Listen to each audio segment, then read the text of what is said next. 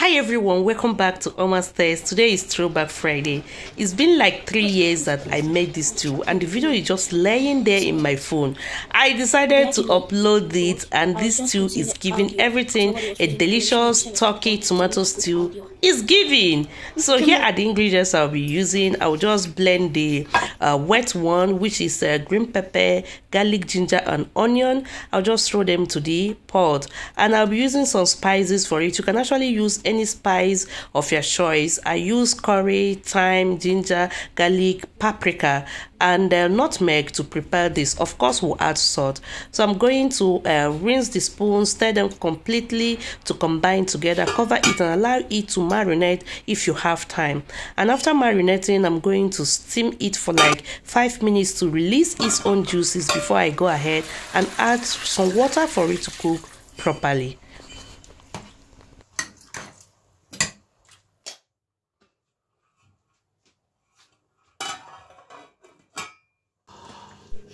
The turkey is well cooked and tender, so I'm going to transfer them to the grill.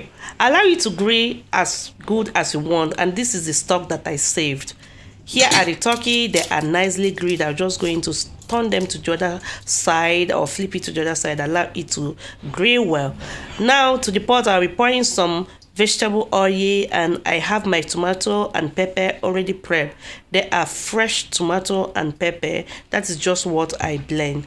So I'm going to allow the oil to heat, and when it is hot, pour in the onions in them, add some spices so that they will release some good taste in this stew, and allow this to fry.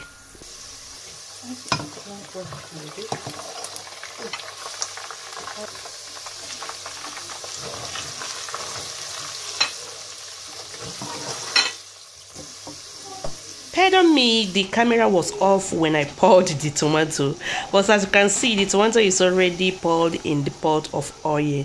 So what I'm going to do now is to cover this tomato. Please lower your gas, yes, and allow this tomato to cook on low heat, because if you leave it on high flame, I will not tell you what will happen. No, the whole kitchen will be so messed up. So let me ask, how do you like frying your tomato? Do you like frying it when it is freshly blended, or you like to cook it down?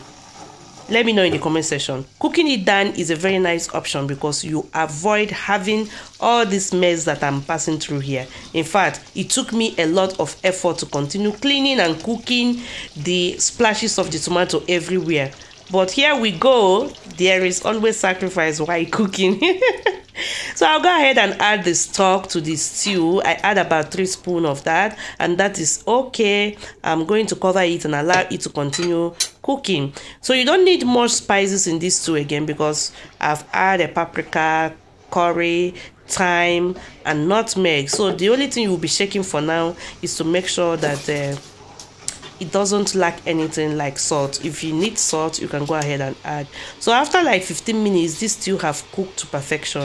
I'll go ahead and introduce the turkey into the stew.